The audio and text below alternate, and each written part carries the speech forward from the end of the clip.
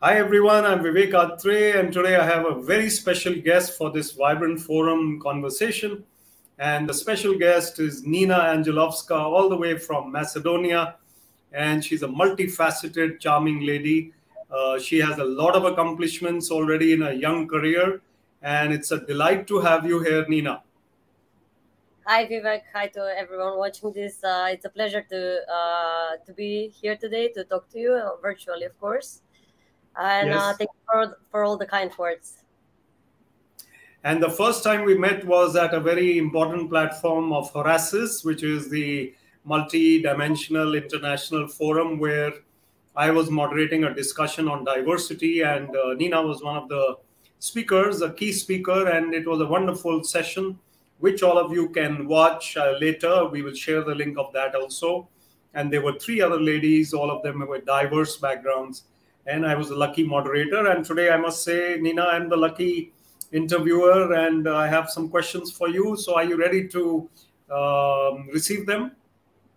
Of course, I'm looking forward to our, let's say, free flow discussion, guided and moderated this time as an interview with you.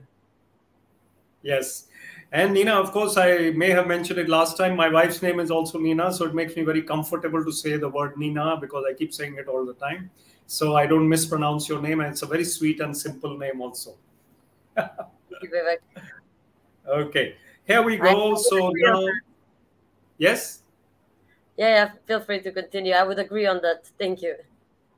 Right. So basically, Nina, I want to know how you become such an icon so early in life and how you've achieved all that you have with entrepreneurship, politics, leadership. I see your posts on LinkedIn. Some of them are in English, some of them are not in English. So I get confused, but I see your picture. I see the energy. You are on stage many times. And you have been telling me that after your very busy political stint and other things, now you're trying to balance your life already. So, in a nutshell, how has the journey been so successful already? Yeah, thank you for the intro and thank you for the question. I think that there are many factors or many things that contributed into my journey or me being where I am. I think, there is a study that says that 80%, 85%, I think, of our brain develops until the age of 5. So I think that if we go back and start from the beginning, I was lucky enough to have the genes, let's say the entrepreneurial genes that are running into my family. And I was lucky enough to have the home growing that I had. So basically, since I was very little, my mother taught me that knowledge is the most important thing that no one can take away from us, that I need to embrace knowledge, that I need to be thirsty to try to be best at whatever I decide to do in life. So I would say that I was lucky enough to find my passion and my interest during my studies. I graduated as student of the year on the Faculty of Economics. The department was a very newly introduced department, e-business. And I think that this was the place where I developed the passion and let's say the drive for e-commerce, digitalization, e-business. So basically, I was dedicated into embracing as much knowledge as I can, and then I it was the same year when I graduated. I took part in a most innovative business plan competition. Was the title of this competition. I think I'm competitive by nature, and then I won there, and I got a small grant to start my business. So I think that this was maybe the key incentive on how I embarked on my entrepreneurial journey when I was 22. So basically, I graduated when I was 21. I got this check. It was a big check with a lot of digits, but the Macedonian dinar compared to the euro is like 1 to 60. So it was not a lot of money, although it looked like a lot of money at that time. And this is when I launched Grouper. So Grouper is the leading e-commerce company in North Macedonia that I co-founded with two partners in 2011. It was a time when e-commerce was practically non-existent or barely existing in Macedonia. It was a new field. And if you have asked many of the people, or if we took a look at the business plans, I think that you would say that it was not the right timing, but we were enthusiastic that we will drive the change, that we will change the market. And this is actually what we did. We were recognized as the game changer. We educated thousands of people on how to make their first online transaction. We helped hundreds of merchants to embrace and to start selling online, because Grouper is practically an intermediary that connects end buyers and provides discounts and good deals to the merchants who are promoting the products. So I'm sure that we will have more time to speak into details about the business and stuff. But basically, how I got into it was finding what I loved doing, the genes, the home growing, basically combined with lots of knowledge and education, and always, trying to embrace and to keep wondering for things, for new things, for technology, for digital, for e-commerce, and then directing this passion and hard work and things that I've learned into establishing a business, which proved to be a very successful one, also internationally recognized. And then I was actually running the company for 10 years until, as you mentioned in the introduction, until I was invited to join the government. So then my career path took a really sharp turn. Yes. I didn't coming. I never had, let's say, I never aspired to go into politics or to join the government. So this was a big surprise to me. So basically, I have the entrepreneurial journey. I had the let's say the opportunity to go into and see the other side, the private sector. So this is the government sector, and somewhere on the road, I also had the chance to be part of the non-government sector when I launched the Macedonian E-commerce Association in 2017. And basically, all these things are let's say, one thing is intersected and similar for all of them, and this is that the main motive for all these things was the desire to change things, to improve things, to fix things, to drive change wherever I could. So with Grouper is to drive and change the e-commerce market. With the NGO in the association was to try to impact on a bigger level, improve or make the path easier for the others as well. And with the government, it was a very difficult decision when I was invited to join the government by the Prime Minister Zoran Zaev at that time. It was a very big, let's say, a very big surprise and a very difficult decision for me. But the main motive to accept this decision is this similarity, that it was an opportunity to try to make a change from the inside. Yeah. That's very well said, Nina. You've put everything in one answer, but I'm going to ask you more questions and you will have to give more details. Sure. But I think you're using beautiful language, especially I like the word embrace, because you are embracing different kinds of opportunities. You are embracing different kinds of people, different kinds of diversities. And also the new era is being identified as one where young people and diverse populations can succeed. But before I come to the business part, and later in the show, we will have some fun with some personal questions. But I want to ask you about your education, which made you this. Obviously, the genes are there. But what was it in your education? Were you so outstanding in school and college? Your English is so impeccable. I mean, in India, we learn English from the age of 2 or 3. But in many countries, it is difficult. And you have to learn your own language a lot. So how did you become such a bright, educated young person to take on the world? What was it in your education that really helped you? I think that the educational system, of course, is there to teach us. And it's, let's say, the same for if we are a group of 300 students, is the same book, the same teacher, the same for everything. And yet we don't go out with the same knowledge gained during our studies or schooling or whatever. So I think that I was thirsty to get the most out of it. I didn't, when I started at the faculty, I didn't see it coming that I would get so interested into so many things. I was even teaching mathematics, web design, and statistics during my studies as a teaching assistant, or demonstrator is the Macedonian word. I don't think there is a proper proper It's a correct word. Yeah, we use it also. Yes. So I think as a and a great deal of this me loving learning and education is I owe it to my mother. So I think that this was you know, always in business, what motivates us is the results. When you see the result, you forget all the hours of sleepless nights and hard work. And for the education, it was that I was always first on the lists when we were had an exam, or and this was what motivated me, that I'm getting the best grades Oh, and wow. to be better next time. And I somehow, in even all subjects that we were learning, that not all were related to things that we love, let's say, or have an interest at the moment, I didn't think, and this is also, I think, an advice that I give to many young people, I didn't think if I love it at the moment or not. I just had to learn it because this was part of the program when we were studying. So lately, you don't have to go too much deeper into the topics you're not so much interested at the moment, but I was ready to get interested on all the things when needed. So I would say that it's then a part of this educational journey.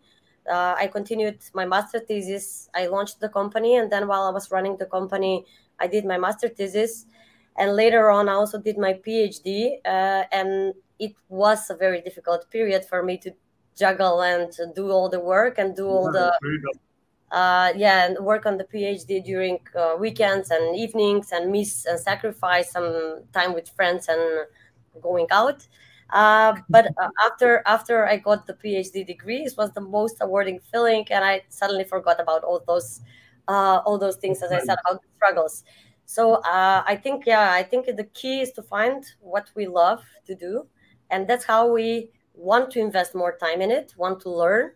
That's how we learn easier, Yes. let's things, and then get better at it. And of course, in order to be successful in something, we have to want to become better at it. So I think that this is the, let's say, the catch. It's a very inspiring answer that you're giving. What I liked in that is the word thirsty. You see, when you say thirsty, that means that you are more thirsty than everybody else. You are keen to learn even those subjects which are not so good for you or not very comfortable, but they are part of the plan. And you I mean, said that, it was the same. Just a quick comment. It was the same when we were developing the business, practically, because yeah, as a young entrepreneur, I mean, it's really difficult to be an entrepreneur. It takes a lot of yeah, hard work, learning, passion, solving problems, especially. And on this path, I had to juggle with many different fields and roles that, like, I didn't maybe know too much about legal framework and regulation, or about finance or HR. And if you compare it with studying, it was practically an obstacle standing on my way, that I had to learn about those things in order to solve the problem, and to basically remove this rock that is standing on our way to success. So it's the yes. same with life. If we compare it, there are a lot of home obligations that we need to do, like who wants to wash dishes, but you just don't think of it, and that's a thing that you need to do as part of life. It's the same for studying, it's the same for business. So I think it's about the perception and the attitude. You actually answered half of my next question about business, but I want to ask you, there's a different quality required to succeed as a business person. You may be very good, you may be very strong, you may be a PhD, you may be knowledgeable, but sometimes you have to be like cutthroat. You have to be like never say die. I will not give up until the result is achieved. So the determination, the perseverance, and as you said, there are times when things are difficult, they seem to be impossible. You may feel like giving up at times, but somehow you did not. And Grouper did very well. Your other career, your now what you're doing is also taking off. So what is that X factor that you think you have, which has enabled you to succeed in business? We're not talking about the politics part yet. And they called you in the government only because you were doing well in your career in business. I mean, that was one of the reasons, I'm sure. And of course, you are an outstanding personality. But what is that X factor that you have, Nina, which gives you that success? I don't know if we can call it an X factor, or if there is an X factor. Maybe there is a combination of many things, but definitely one thing that we didn't mention. We mentioned perseverance, hard work, dedication, commitment, passion, and all these things. There also, I think that is the maybe the right word is luck, but also things need to be well combined in the right timing. But I like the saying they say that luck is when preparedness meets opportunity.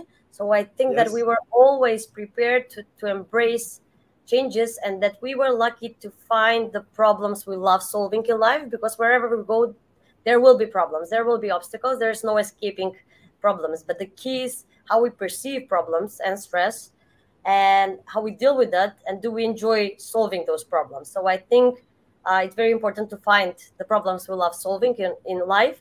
And to go back to your initial question about, let's say, giving up, and that you need to stay and not give up, I think it's Yeah. important that if you have all these things, if you love what you do and everything that I already mentioned, not to repeat, that that motivates you, and that the results are motivation that keep you going.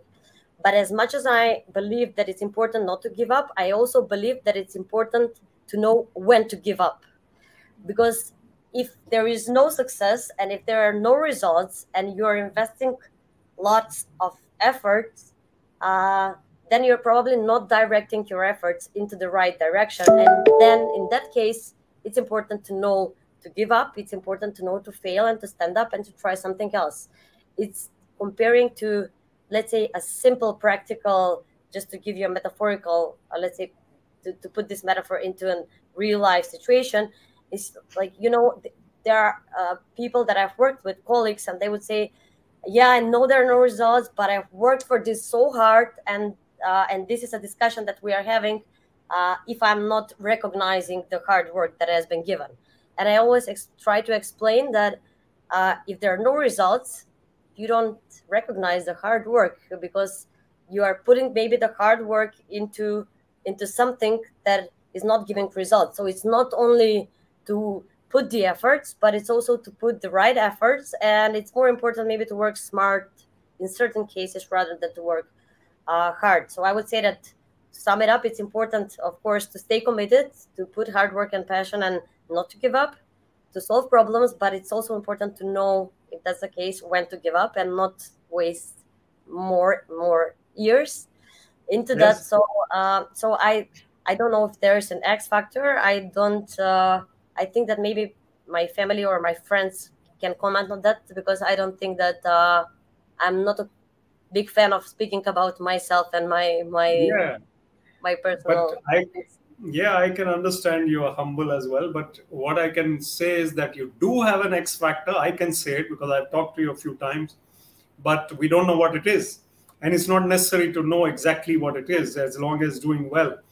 But I want to ask you, because we are already more than halfway in the interview, I want to ask you about young women across the world, because you are an icon in many ways for them.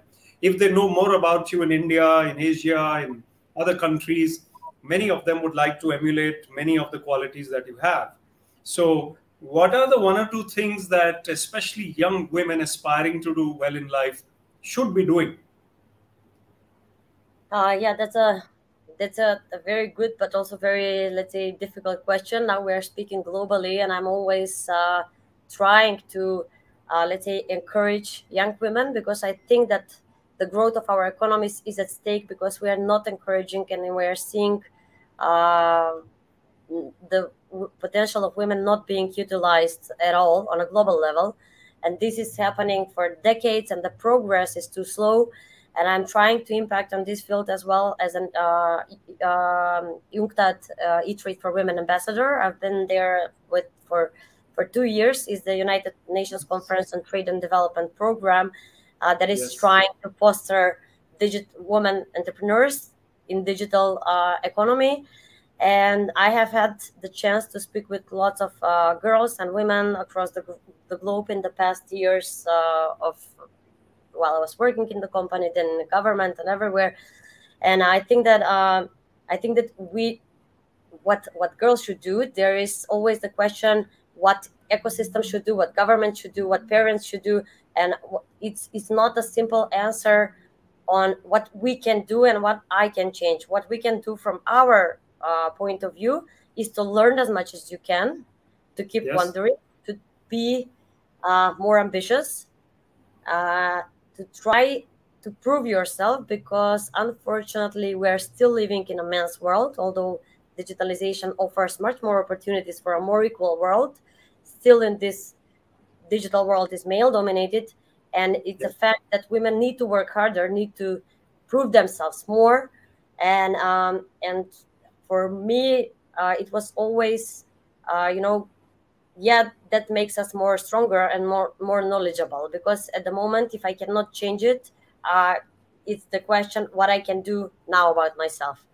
So what we can do is to prove ourselves, to try to make a change, try to show, try to gain as much skills as possible. At least nowadays it's more easy to get and learn new things online, and to learn from anyone wherever we go.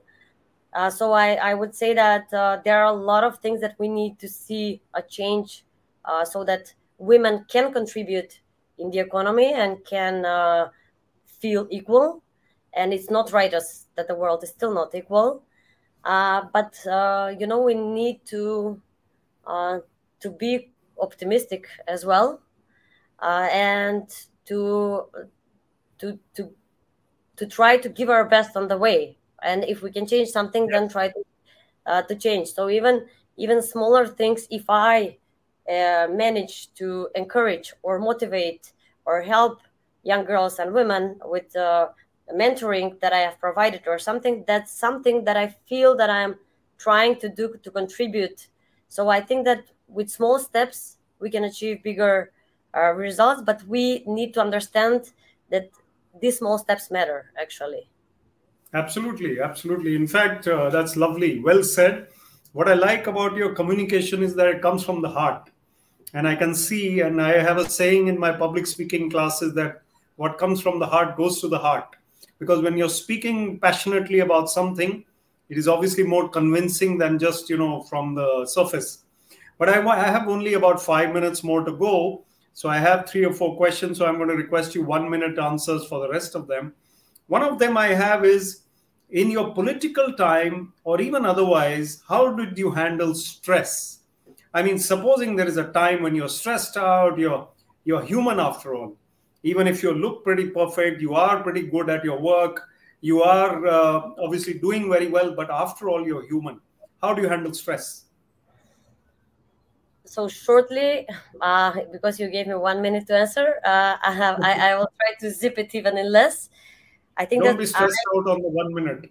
I was programmed, and I expected that there will be stressful situations. Of course, I didn't see COVID coming, which added even more to these stressful situations and decision making, big decisions that needed to be made fast. Yeah, there were stressful situations, of course, but I think the answer would be, it's important. What I can do is change how I perceive stress.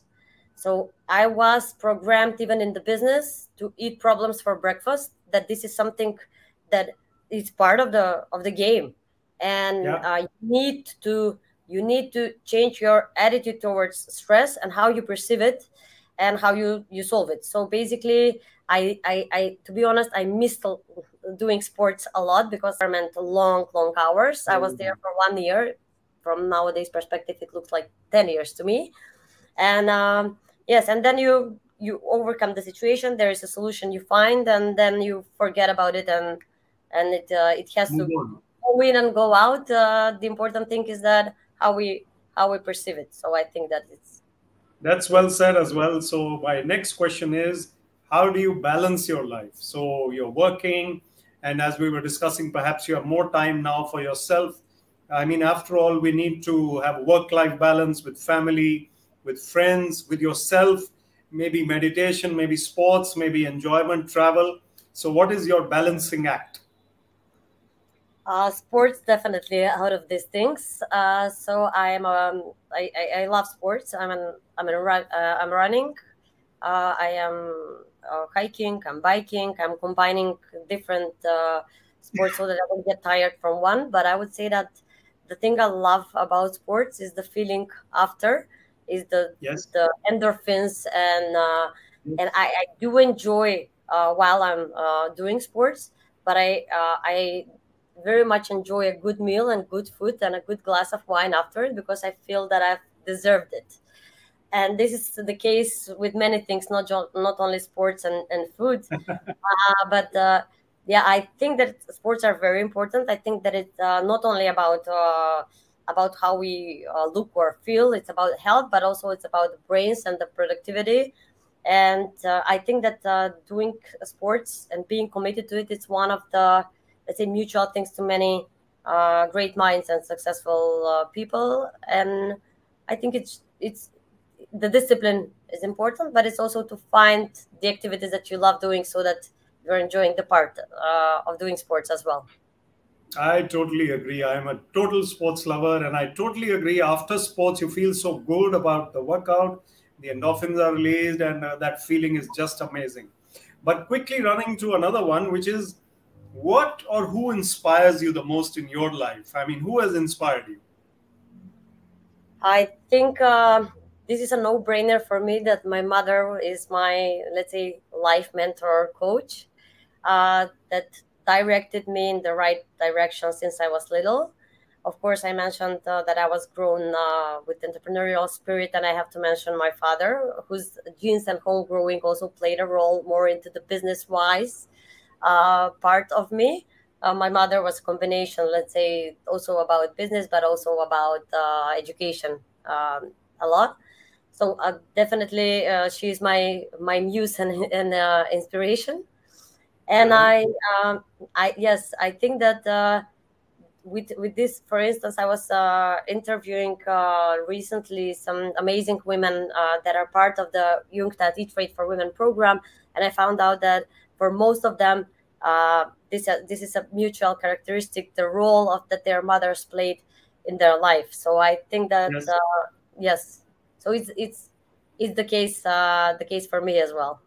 No, no, I'm sure your mother, my mother, I remember, is so inspiring, and yours must be, and You know, it's lovely to know. but Um, I'm adding always, because you said that what you have here, no one can take away. And now from today's perspective, I say what you have here, yeah, in our brains, but also what we have here in terms of the passion and love for things to do are two things that no one can take away from us. So it's important to find Absolutely. what makes our heart. Absolutely. Yeah. Absolutely. I have a couple of very quick ones. What or who makes you laugh the most in life? Who makes you laugh the most, or what makes you laugh the most? Um, who I would say that there are I there are different situations and different let's say moods when which people are making me laugh. I'm enjoying with my family, with my father, my mother, and my sister. I am also enjoying with the good laughs with my friends. So what who there are a lot of people that make me laugh, and that's why they're part of my life. And what I would say, uh, good jokes that make me laugh, like each and every one of us, and certain situations. But there is a type of humor that we are most triggered to, and I think that I would say it's the same for you. That the smarter one or the more intelligent one is the one that is more funny to me. Yeah, So yeah, I yeah, don't know if yeah, absolutely. I did it Same well, with but I me. And did it. yeah, yeah, Yeah. yeah. Last question is, what is that magical moment that you're looking for in your life? Is there a magical moment, or is there a big achievement that you're still waiting for? I don't know if I believe in magic. I always say that there is no magic want in life, that we need to work for it hard, and that things will come in their place. So I was always, even in the business, even in private life, I've never chased anything. Basically, things organically came to me, and I was just ready to embrace the opportunities. So I think that whenever you're trying to push something, you're to pull something, you're throwing it more and more away from you. So I believe that things will come into place, that I'm lucky enough not to have no regrets for the past. If I could do anything all over the past 15 years, I wouldn't change any of my decisions, because this is what made me today. This is who I am, and it's all part of our journey. So for the future, I'm also looking forward to make decisions that I won't have regrets like I don't have so far, and that they're going to make me happier, better person. There's no magic, but there is a lot of different things that we are probably all looking forward to. Lovely interview, Nina Angelovska. We really enjoyed. I really enjoyed it. I'm sure everyone's going to love this interview. And what I really like is, of course, 3 E's, I will say: the energy, the enthusiasm, and the word embrace, which you use so fluently. And that really shows the philosophy of life that you have. My good wishes to you, and let us keep spreading sunshine and happiness wherever we go. Thank you very much, Vivek. It was a pleasure.